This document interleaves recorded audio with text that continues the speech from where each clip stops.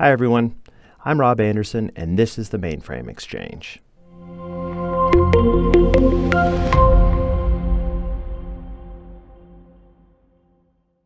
In this episode, I sat down with Steve Steuart, Global Head of Mainframe Migration and Modernization at Amazon Web Services, or AWS, and we talk about everything from COVID to baldness, and he gives us some really great insight into what's driving folks to migrate mainframe workloads to the cloud, how to set yourself up for success in your own modernization projects, and all the cool stuff that AWS has been investing in when it comes to moving the mainframe to the cloud and retiring Big Iron.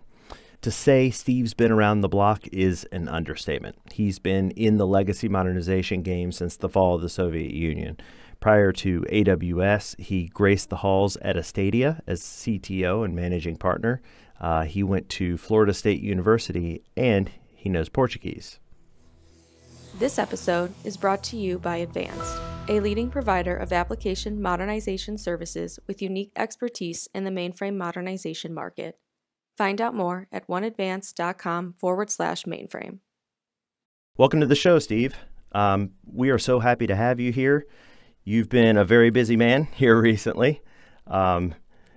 Big transition. AWS has put a lot of muscle behind the mainframe modernization practice.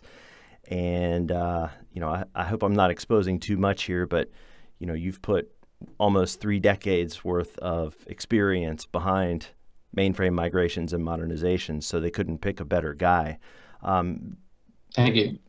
I'm sure you've probably seen what I've seen, and that is, COVID aside, the popularity of migrating workloads to the cloud has skyrocketed in the past 12 to 18 months.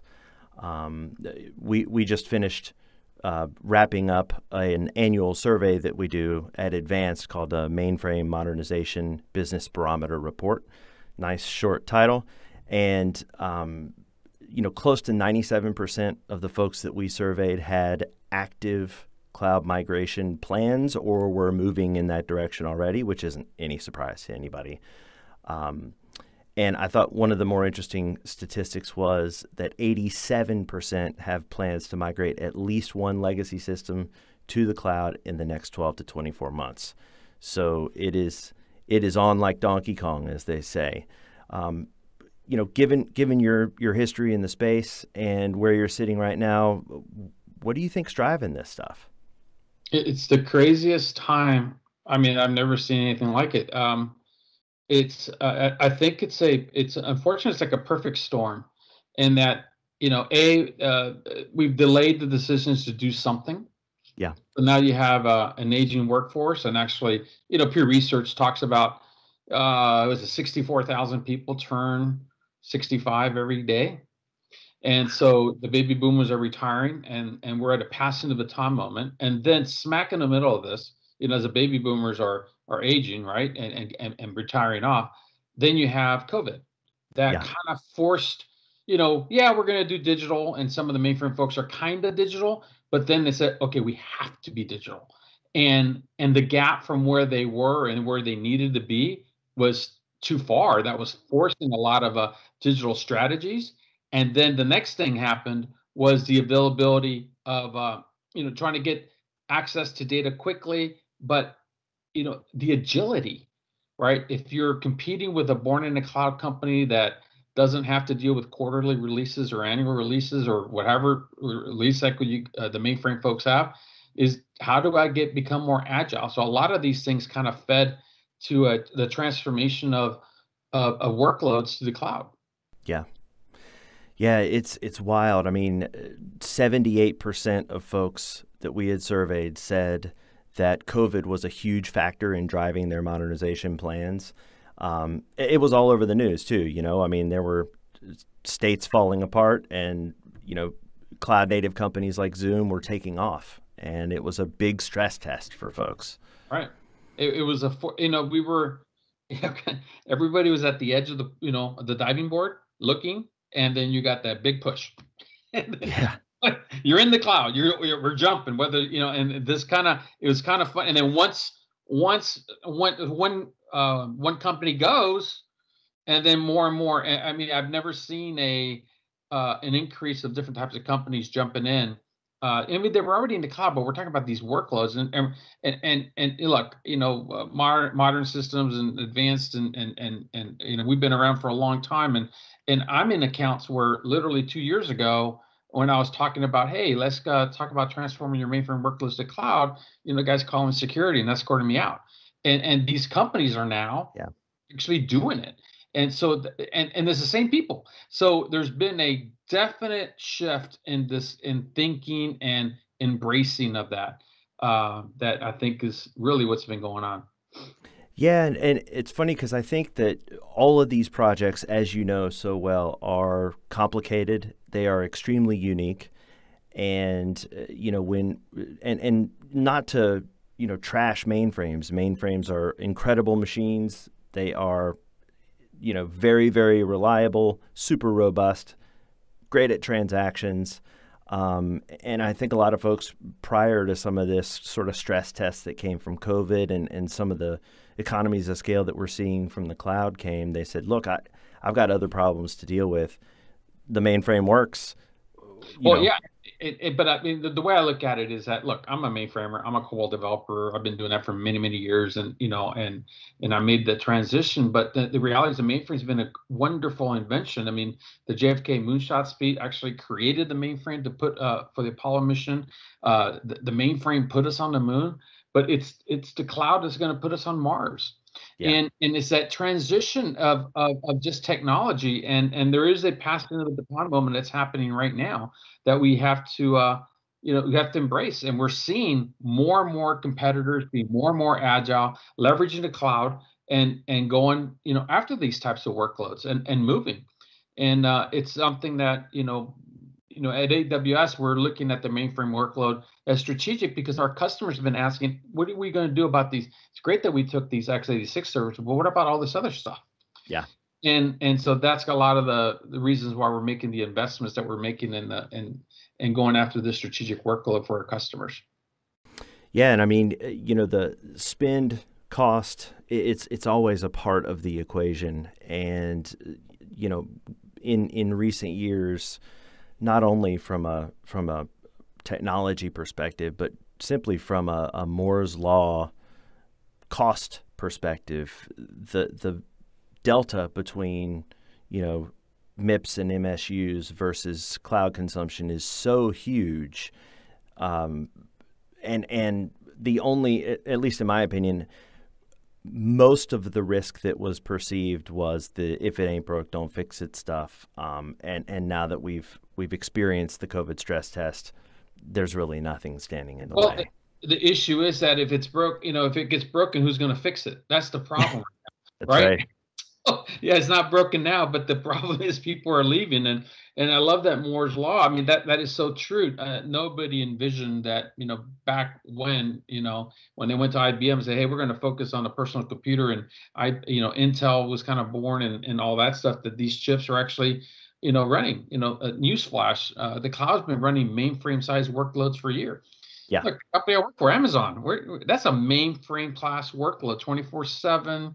Thousands and thousands, millions and millions of SKUs, order processing, credit card processing, inventory, PCI, security, all that stuff available 24/7. That's mainframe class workload right there. We don't have a mainframe. So you're able to run the mainframe workloads in the cloud. They've been doing it for years, and we're seeing bigger and bigger mainframe workloads. And probably the biggest difference that I see is that, well, I've got, 300,000 MIPS, and there's no way you can run that. I go, no, you have multiple LPARs that equate to 300,000 MIPS, and you do it one piece at a time and come up and plan it and talk about it as to how you want to do these things, and proper planning and understanding the integration points and the dependencies and all those things. It can be done for all size workloads. Absolutely. How do you eat an elephant? One bite at a time. Exactly right. Yeah. Exactly right. It's funny because you think about it, every time I have a conversation like this, I end up getting, I don't know if I want to call it hate mail. Let's stop a little short of hate mail, but some commentary about, listen, COBOL, the mainframe, it's all viable, it's all great. And I don't necessarily disagree, but there's something to be said about the fact that nobody's doing greenfield development on brand new mainframes, and few, if any, kids in college are studying, how to write programs in CAGN and Natural. That's for sure. And so that should tell you everything you need to know. Yeah, and that's you do get the folks in the cheap seats screaming at you as you do these things. But I think from if you look at all the patterns that exist for transformation that we prescribe to, and some that modern aligns, that there is a leverage the cloud for development. Some customers are okay staying on the mainframe, and that's okay too for our Yeah. customers. And there's others that if you look at I prescribe to that. The reason why you can't find COBOL developers, you can't find TSO ISPF COBOL developers, but if it's in an IDE like Eclipse and Visual Studio, maybe it's a little easier, because that's what's hard about it. So we do, in one of our patterns is that the rehost pattern, the lift and shift of existing COBOL to COBOL that modern also prescribes to for that. So it's just a totally depends as to what our customers want to do, and we'll support that journey for them. Yeah, and speaking of which, AWS commands more than 30% market share in the cloud space. And as I mentioned at the top of the show, you guys have invested a ton of time and resources and attention to your Mainframe Migration Competency Program. In fact, you're, as far as I know, the only cloud provider with a formal Mainframe Migration Program that's got a good bit of funding standing behind it. Can you tell us a little bit more about what's going on and what that's made out of? We're listening to our customers, and then our customers are basically asking that what are we going to do about these other legacy platforms? But if you look at, I'll just tell you the story. I mean, this is my personal epiphany in that I was at reInvent in 2019 in December, and then there was Andy Jassy. Andy Jassy comes out, and he has a DMS truck, and they're cleaning out the garage, and there's a mainframe. And he said, "Oh, look here, look what we got. We have a mainframe here." That's the first time that I saw the CEO of a major cloud provider say that we want to go after the mainframe, and that was like a wow, that was an epiphany moment for me. And so that was December. In March of 2020, I'm at AWS. And so, they started looking and building and building that. And November of, 2020, we pre-announced the Mainframe Migration Competency Program, where we want to certify folks that have that. And Modern was one of the charter members of that pre-announcement. And then in March of 2021, we formally announced 15 partners, 5 tooling vendors, and 10 consulting partners to do mainframe transformation for our customers. And these are not just anybody you just go pick. These are people that been there, done that. They had to do 10 mainframe migrations. So we have 15 partners, each done 10. That's 150 mainframe migrations just between that ecosystem. Yeah. So that's a very powerful message for our customers, that we are building the team, within our ecosystem, within our partners, identifying the best tools. ProServe is investing to provide services within AWS as well to do that. We have a framework, best practices. The WWSO organization is investing in people and resources to be able to describe the value proposition of transition mainframe workloads to the cloud, or leveraging the cloud for their existing mainframe workloads. So it's and it all starts at the top. And so that's I'll say, Andy Jassy kind of put the stake in the ground back in November of 2019, and here we are. It's amazing how fast that thing's moved. It really is. It's unbelievable. And it's funny because I think you've got the prescription well balanced. Everyone is going to the cloud. AWS has such a great market share and a phenomenal reputation of being fast-moving, innovative, and going in the right direction. And when it comes to mainframe modernization, the name of the game is experience with successful delivery. Anybody can throw a tool together. if you retired and want to put a consultancy in place, it's pretty easy to do that. But when it boils down to it, having locked in, delivered successful over and over mainframe modernizations and partnering with folks who have done that, that's a powerful tool. Oh, it is. Like I said, when I first met Cameron, I had a full head of hair, and I think Cameron had a full head of hair too. I can't imagine Um, Ken with the full head of hair. but I mean, it just goes. I mean, that's got to be. Oh my gosh, it's got to be easy 20 plus years, easily. Yeah. Right, in this space. And it's kind of interesting as this thing is becoming vogue. There's a lot of new companies popping out, some interesting, others are Yeah. going, okay, where'd you come up with this technology? But at the end of the day, we want to have tools that have been there, done that, very mature with people. If you look at Barry and Barry Tate and Cindy Howard, folks that been there a long time. And so understand this, and we need that artisan of the craft that understands the tools and how to do it and have that gut, because there's really no recipe to this. This is definitely school of hard knocks, and which we all graduated from doing these types of projects over the years. Yeah, and it's funny that you mentioned Barry and Cindy, some of the heavy hitters in the space.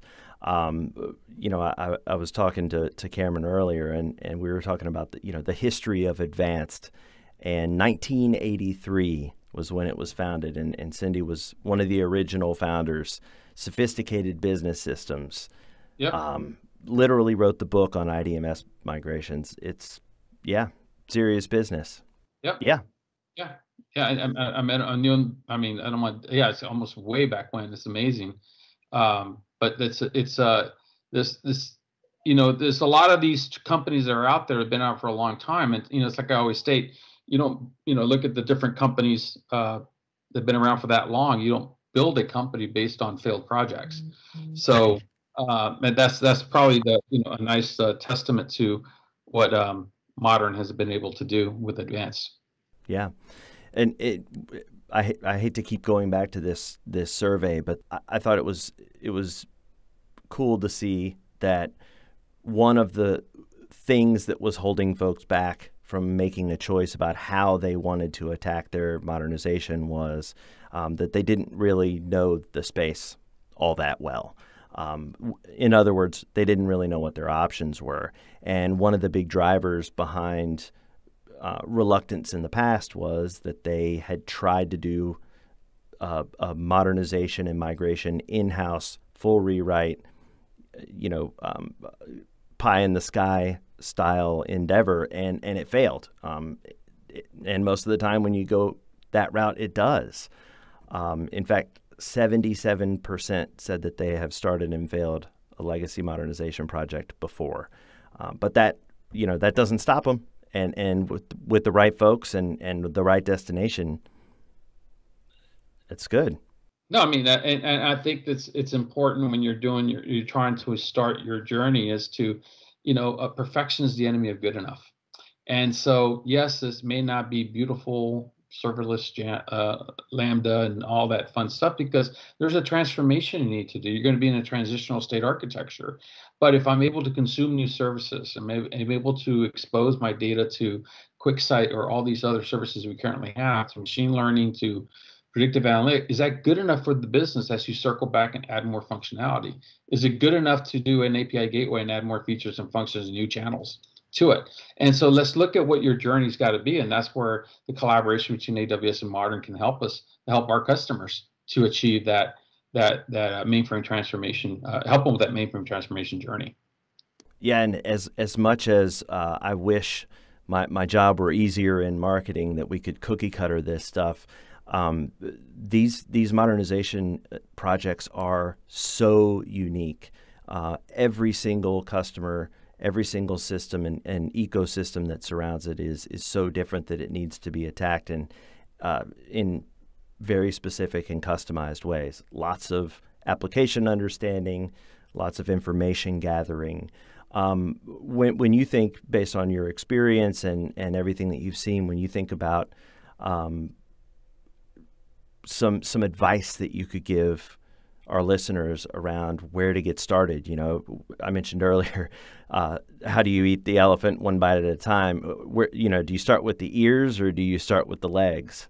Yeah, I think, once you make the decision you do this, this is really a team sport, and you need to identify the team. And the adage of, are you in the bus or off the bus? I mean, that's really, nothing makes, I have 4 kids, nothing makes a long journey than a 3-hour drive with 4 kids, right? If you have, everybody agreeing as to what you want to do and where you're going, it makes it a lot easier journey, which is why it's important to have, you don't need the passive aggressive people show up to help. So yeah, if you notice, I haven't said anything about technology. This is 100%. All of my scars are people, right? Yeah, And so having that team composition is a good start. Next thing you need to do is need to assess and figure out. AWS provides tooling to help you assess your mainframe workload. Modern has access to those tools as well, and you guys have your own. But assess what is it that I have, but also where do I want to go? Where do I want to be? What's driving this? Is it cost? Is it agility? Is it, what are the big bolder items, of the big items that you want to cover from the standpoint of impact to the business, right? Is it maybe rethinking and go through the different types of the R's that everybody knows? Which applications am I going to retire? And I would focus on that first, quite frankly, retiring applications, so you have the right. core applications to do, and then focus as to which ones you want to do, and almost apply a Richter scale of impact. Group A, if we do refactoring, because it does that. Group B, we want to do a rapid lift and shift for that. Group C, we want to do data augmentation or new channels, features, and functions, and put them in the right grouping and align with what the business is trying to do. But it's just really, kind of get started. Now, from an AWS perspective, we want you to start this journey, and we will help fund these initiatives, That's right. to do the assessment. And through our MAP program, we also help you transition the mainframe workloads onto the cloud. And we also have a database freedom. So any commercially available database on the mainframe, we will help you and provide you with some credits for transitioning some of that workload over as well. So I would encourage, folks that are, how do I get started? Contact Modern and then work with the AWS account team to come up with a plan for you and get you off on your journey, and let's get started. Yeah, and it's funny because the assessment side of things, when you're talking about professional services in technology, assessments can mean lots of different things. But in the legacy modernization world, it can't be overstated how important an assessment is. I always joke with customers and say, look, if you can get us your entire estate that you're looking at modernizing in a single swipe, I'm buying beers for everybody. And I've never had to buy those beers because just getting everything together is a huge undertaking. And the stuff that folks find is always surprising. There's always lots of dead and unused code and a lot of history and debt that folks would rather not have sitting there and either never knew existed because they showed up late or completely forgot that they had done. No, it's kind of funny. So what you think ain't so. I mean, that's a very fact from the mainframe perspective. So what you thought was there or is not there. These are, and that's why these tools that are very fact-based, no emotion, is bottom up, and then you kind of create your own little Gartner quadrant of your apps. If you're down here in this quadrant, eliminate. This is the Gartner time method: to tolerate, innovate, modernize, eliminate. And so, bad architecture, but value to the business, move those over, tolerate them, but move them over, and add more features and functions to that. But that you have to know where to start from, and you need to have that barometer from the business of the biggest impact to the business, and also look at cost. Definitely, and cost from a big picture perspective as well. You've got the cost of not being able to innovate quickly. You've got the cost of all the resources that you've got to stick behind the legacy system, going to a single place across the IT team can really help ease things when it comes to integration, when it comes to deployment, and so on. I mean, it really is, it's turtles all the way down, as they say. And I think teaming up with AWS and somebody like Advanced to start to peel this stuff apart is a great first move. And getting that assessment done, getting a proof of concept out there to see that this is actually possible and that there's a huge advantage to bringing experts and their tools in to help you with this stuff versus tackling it on your own. Right. Or just choosing not to. All right. This is not on-the-job training type of work, and which is why seasoned people need to be brought in with seasoned tools to do the work. Absolutely. It's funny. I was thinking back. We helped the New York Times go from a mainframe with their home delivery subscriber service, which was so much bigger than I ever expected. I mean, obviously, they're a marquee media company, but that system was 40 years old, pulling in something like $500 million worth of revenue a year. And they did a phenomenal transformation, learned a lot of lessons along the way, ultimately a roaring success, saving somewhere around 70% in cost of that ecosystem on an annual basis now that they're in AWS. Unbelievable. No, as much as I love the New York Times, it's one of those that I actually was competing with Cameron on that deal. That's how small this was. Sorry to bring up old traumas. But I'm very familiar with it, and it's a very interesting. They wanted to go down the refactor route, and I was going down another route. But it's a great workload, and it kind of shows you that the cost savings that they were able to achieve on that, and then they refactor that. It's great work, and it's something that they're still doing today. They got out of all those folks that were supporting that. I think we're on the 6th floor.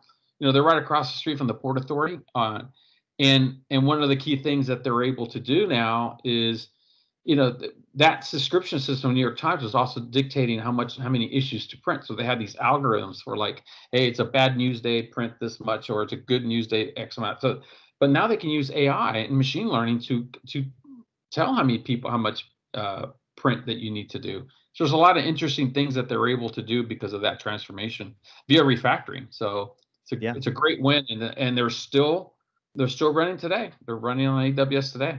Yeah, and they're actually even able to rent out the floor that the mainframe used to live on to another tenant, which is, double win. Yeah. So that's for sure. Yeah. So what's next with AWS and the Mainframe Migration Competency Program? Tell us a little bit about strategically what you guys are aiming for and what you expect in the reasonably near future. We're always reinventing ourselves, and we're always looking at better ways. So, we have, we're going to continually listen to our customers as to what their needs are and make adjustments accordingly. Mainframe is a strategic workflow for us, and we're going to continue working on that. And moving forward, we need to, prescribe, or actually we need to support all the patterns that we've identified that we talked about, like, bring agility to your mainframe, through the EC2 offloading development. Maybe do tape backup for your mainframe via Modern, one of our partners that we do that. The other thing is that, do a rehost, like, what Modern can help us with that as well, and leveraging tools for the rehost. How do we refactor applications for that? Maybe a data augmentation pattern where you move data down and then do other things. But partners that will support all of these things is that we're always going to be looking to expand to, because mainframe transformation is not just one pattern; it's all the patterns. And right. and the one thing that I would state is that I'm going to steal Nike. Just do it. You can do it. Yeah. This is not bleeding edge, right? I did this about 20, 30 pounds ago, full head of hair. And so it is possible, and maybe that's the result of doing so many of them. You look like this. I'm the after so many projects, but it is possible, and all it takes is this very basic thing: team composition, proper planning, Know what the, all the integration points, how are you going to deploy? That's just basic, tackling, Yeah. blocking and tackling stuff. And then make sure that you have a tool and a partner that can actually deliver and help you guide you through this process. But again, team composition is number one. Look within. Look within. Who are the ones that are going to make that transition with you? Absolutely. So, where can our listeners find out a little bit more about this program with AWS and engage a bit more? Yeah, I mean, right now we do have the competency program is up on our website, and so you could definitely go there. We have just a general email, mainframe@amazon.com, that you can use as well to communicate. But also just reach out, to the folks here at Modern to help us, or your local account manager as well. So we have all these different mechanisms to to get you whatever information you need to do. Great. And, on the advanced/modern side, our website is modernsystems.oneadvanced.com. Can learn more about what we do with AWS at /services/AWS. Lots of good information there. Read a little bit more about that New York Times case study. And yeah, let's get started. There's nothing stopping you now.